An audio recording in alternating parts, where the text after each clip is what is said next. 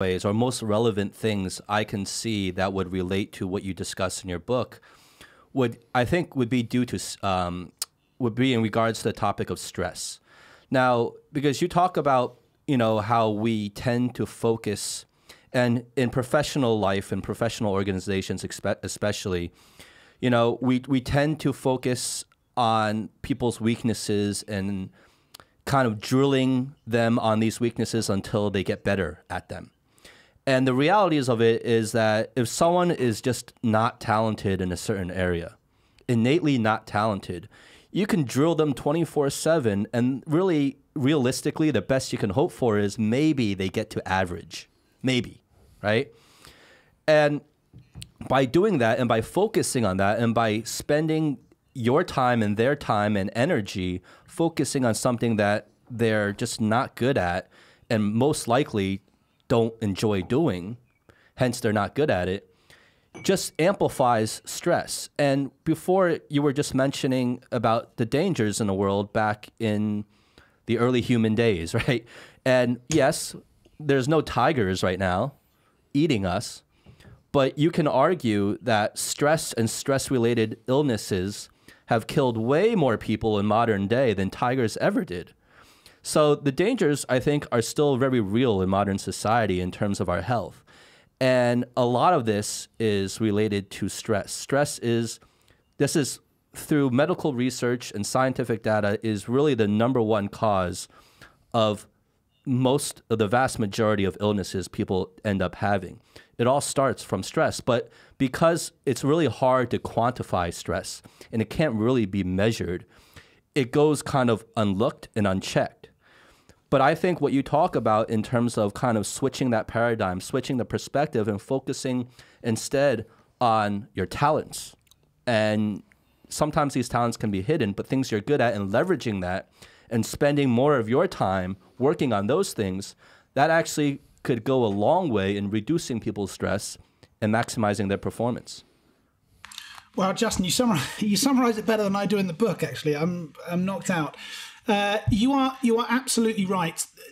Maybe one of the problems with a lot of this material is that it sounds a little bit esoteric, right? And for the people who know me, they will tell you that I'm the least esoteric guy in Europe. That's not my message here. It's not some kind of I have to check into some kind of spiritual happiness or whatever. That's not my message. Other people have similar messages, and that's fine. The message here is based on 40 years of grounded scientific research that shows us that we are more productive, we are more creative, and we have register fewer sick days and fewer conflicts, and we enter into less stress. That is scientifically proven through study after study after study if we focus on people's talents and strengths. If we create an environment, particularly in the work environment, where people have the opportunity to work in areas where they like to work, where they have enjoyment, where they have some kind of intrinsic motivation, but also that they're good at, lest we forget we are different, right? We're all very different. The tall guy can reach the fruit on the trees easier than the shorter person. Okay, it's not that the shorter person is a worse person. They just don't have a natural accidental proclivity for picking fruit.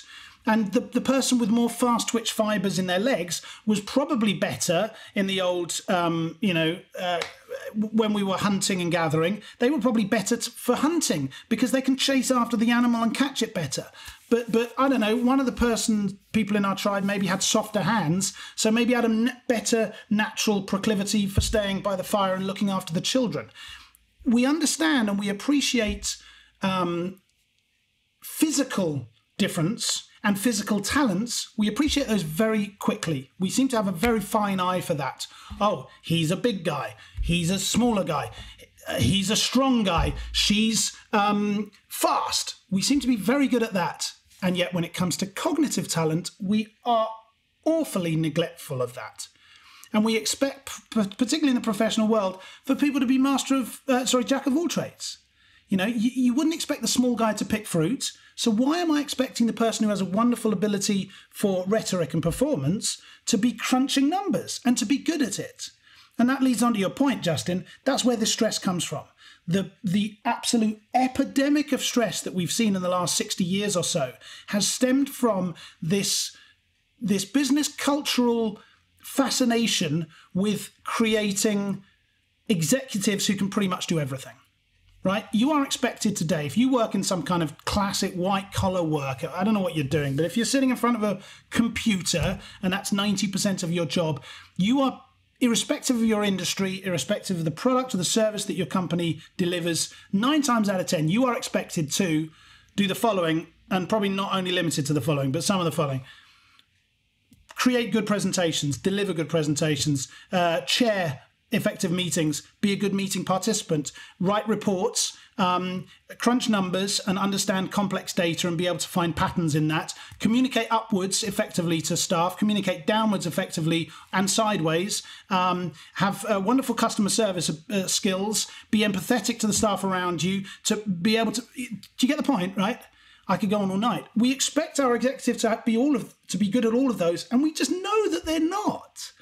And so what happens is we force people to meet deadlines, and maybe punctuality is not a natural cognitive talent of theirs. And so what do? They stress and they fight and they bite and they scratch to meet that deadline. And what are they doing? They're investing so much energy and so much time in achieving something that will probably, like you say, just achieve minimum standard, right? Acceptable standard.